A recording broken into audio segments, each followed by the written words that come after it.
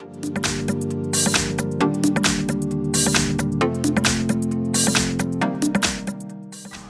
to in front of me Samsung Galaxy Tab A8 2021, and I'll show you how to turn on or turn off silent mode on this device. So first you should go into the settings application and then click here on the sound section.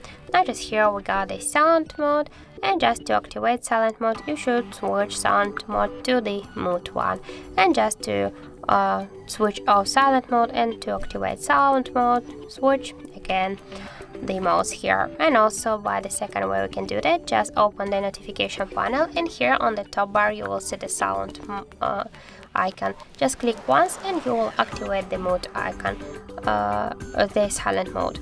And just to turn it off and to turn on again the sound mode, click once again on this icon, and by this way you can turn on or turn off sound mode and silent mode on your Samsung Galaxy Tab. So that's it, thank you for watching, and if you find this video helpful, don't forget to leave a like, comment and to subscribe our channel.